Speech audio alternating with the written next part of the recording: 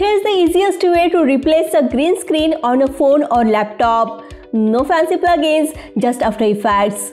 Select the green screen footage, right click, go to Track and Stabilize, and select Track Motion. The tracker window will open. Under Track Type, select Perspective Corner Pin. You will see 4 track points appear on the program monitor. Zoom in on the program monitor for a better view. Move each track point to its corresponding cross label.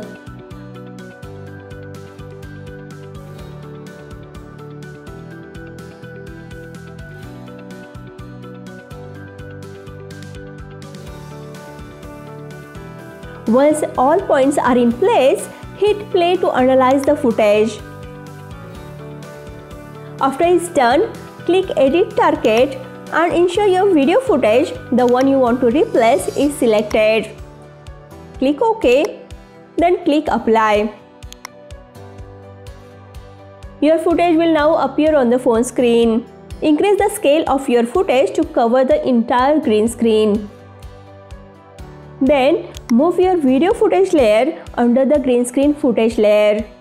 Select the green screen footage. In Effects and Presets, search for Keylight effect. You will find it under Keying.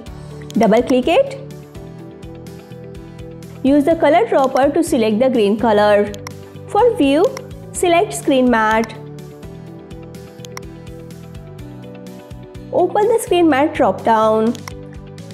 Lower the white until the background looks completely white. Increase the black until it looks entirely black.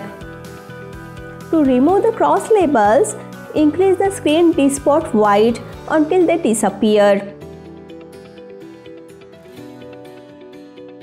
Once done, change the view back to final result.